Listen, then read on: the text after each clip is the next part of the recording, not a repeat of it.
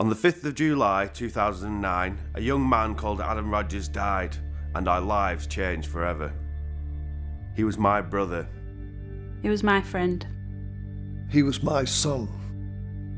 Adam was on a night out with a group of friends in Blackburn back in the summer of 2009. We were having a great time. It was good to see Adam. We'd not seen him for ages. About 3 AM we sat outside on the benches and chatted. I teased Adam that it looked like he was wearing Dad's socks and he laughed. Some of us were hungry, so I gave Adam a hug and we left to get food. Adam and his friends Carl and Chris didn't want anything to eat, so they stayed on the bench. There were other people around, including a group of teenagers. One of the girls in the group came over and sat behind Carl. He turned around and spoke to her. Another of the teenagers, a 16-year-old boy, shouted at Carl to shut up, and it nearly turned into a fight. Adam, Carl and Chris were sensible and walked away. The teenagers shouted insults at them as they left. The teenagers then set off in the same direction as Adam and his friends. The younger boy threw a large flower head at Adam's friend Carl, and Carl reacted by spitting at him. Then the older teenagers came running over and one of them attacked Carl. When the 16-year-old boy started to come towards the fight, Adam thought he was going to join in and put his arms out to stop him. Some people nearby saw what happened next. They said Adam was talking quietly to the boy when suddenly he turned around and punched Adam very hard in the face. Adam wasn't able to stop himself falling, and his head hit the ground first. One of the girls shouted, "Good punch!" The teenagers all ran off when two people who were walking past came over. We got a call to say Adam was on the floor, and we thought he was joking around until we saw him. Carl had blood on his face and Chris had blood on his shirt. Adam was on the floor and I only knew it was him because of his socks. I knelt down next to him and stroked his hair. I kept talking to him and told him he was going to be alright. Then the ambulance came, and I could tell it was serious by looking at the paramedic's face. We were in Malta on holiday when we got a phone call early in the morning from our youngest son, Jamie.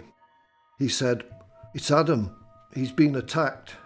Then the doctor explained that Adam had serious brain injuries and asked us to get home as soon as we could. We flew home and went straight to see Adam in critical care at the hospital. Adam looked like he was just asleep and could wake up at any time, but he was on life support and was being kept alive by machines. After doing some tests, the doctors told us that Adam's brain had stopped working and that Adam was clinically dead. We were all really shocked. Everything had happened so quickly. We all went to see Adam and say our last goodbyes. Adam was registered as an organ donor, and so we knew that he would have wanted to help other people after he had died. Later that night, the machines were turned off and the transplant team were able to give some of Adam's organs to other people who were very poorly.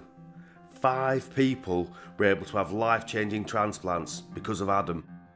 It's very hard to describe how we felt, but we knew that we had to find any positives we could to help us cope. Over the next few days, we decided to set up a charity as a tribute to Adam's memory and to help us to deal with how angry and sad we all felt. The boy who hit Adam didn't realise at first what he'd done, but later he went to the police to confess.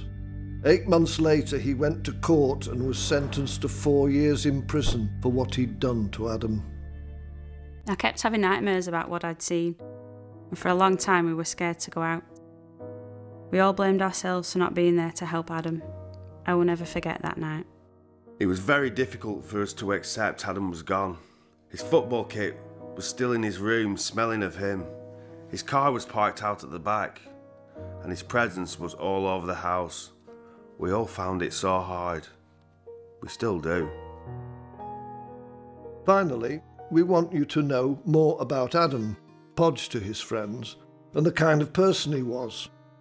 Those who knew him would agree that he was a good man, gentle, kind, loving, affectionate, reliable, funny, and always friendly. He was very special, not just for us, but also for his friends. I still ask myself how someone as nice as Adam could have been taken away from us like that. It seems so unfair. He never harmed anyone or had a bad word to say about anybody. He was always cheeky and happy. If he weren't feeling too great, he'd do daft things just to make you laugh, just so you'd feel better. He would have helped anyone in any way that he could. I miss him so much. We all do. I probably don't need to say this, but I'm really proud of my son Adam and the way he lived his life. Of course I miss him. I miss him more than I can say. But then, as Rachel says, we all do. We try to balance our sense of loss with precious memories of him and the things we did together. In that sense, he's still with us.